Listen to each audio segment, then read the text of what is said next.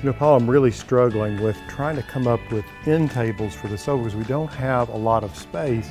And these big balustrades you've got here are fantastic. You know, I really see these things as more of a presentation type, pedestals type situation. Right, because of their size, the yeah, height. they're not going to work for an end table, but I got something over here that it might work. Let's go look at that. Okay, great. That'd be super.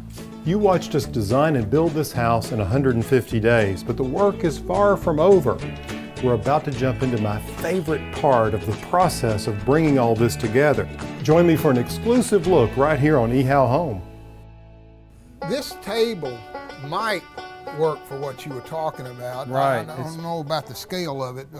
We're getting closer for sure. You know, I love the idea of this balustrade because we're back to what we saw over there earlier, but you know, I think that this is a little off. I mean, the top looks larger than the bottom.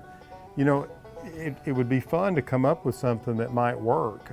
You know, you saw that palette of those antique balusters we had in, right. in the warehouse. Right, okay. Do you think we could do something with them? You know, and I think if this was just had a little a button or a bun foot that's very small, it could be even just kind of a knob. We can make that work. You know, something like that would be great. I want to show you the baluster, and you look at it, and then we'll work it from there. But I can make that work for sure. Great. I just think that, you know, with small apartments and things like that, these smaller little side tables, I think, are really sought after. They have to, they have to fit the dimension of the situation, the sofa or the chair that they're buying. So, Paul, you think Terry or one of the guys in the shop could maybe make something out of some parts yet?